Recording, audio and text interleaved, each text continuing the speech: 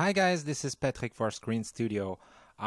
Today I won't talk about Screen Studio itself, but I have a friend who has an iPhone and actually couldn't figure out how come the iPhone was filled up and has had no space left when looking at the space left on the device. So I gave it to me, and I finally found out the issue. And this is quite common issue with the iPhone. I'm gonna do the cleanup on my iPhone I have on my laptop currently connected with Ubuntu. So you just open once connected, and that you have accepted the on the iPhone that the computer can be connected to this iPhone. Then you go in the shared folder. In my case, it's my iPhone, so it's called Patrick's iPhone. And look for the download folder, this one. In Ubuntu, it's 14.04, so just connecting your iPhone and clicking OK on your iPhone, that accepting that connection, and those two mount point will show up. So you need to go into one containing the picture you take with your device. But what we want to look at is the download folder here, downloads with an S.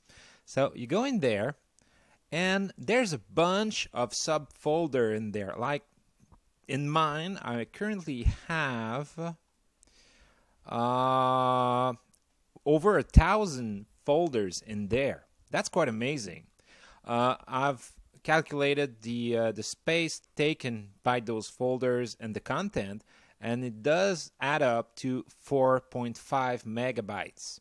That's not that much in my case, but with the iPhone of my friend, it was adding up at 4.2 gigabytes, and we were wondering how come there was like 4 gigs missing in his iPhone, because we were looking at the app installed and we couldn't find where they were, and he had reset everything, reinstalled everything, and it was always coming back. So it came to my mind to have a look with Ubuntu in the iPhone itself, and then all you need to do is select everything and press delete.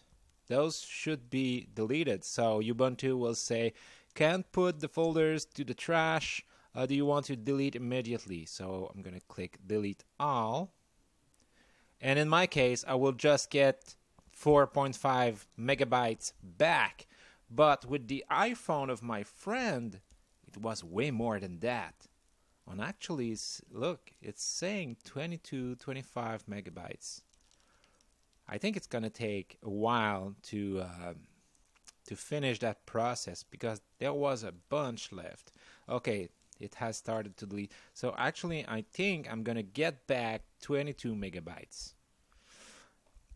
But with the iPhone of my friend, it was up to 4.2 gigabytes. So if you have any missing space left on your iPhone, meaning that you should have at least like 6 gigabyte free on your iPhone, and actually you don't have that space, there's a 4 gig missing somewhere, just open with Ubuntu, or I don't know if in Windows you can do the same thing, or in the Macs, but with Ubuntu you just connect your iPhone to it and just delete whatever is in there, and job's done, and you'll get more. You'll get back that free space that seems to be forgotten by iOS itself.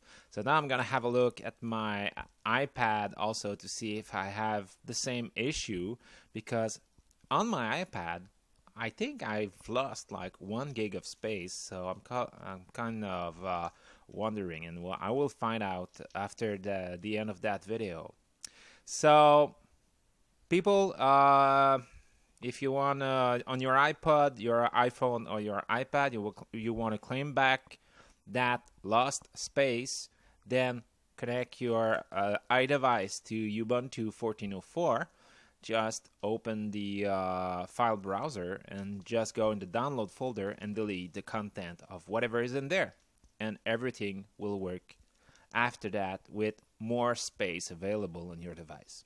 Hope you enjoyed, and that was a tip that I just discovered and I had to talk about it. Thank you for watching. See you another time. Bye.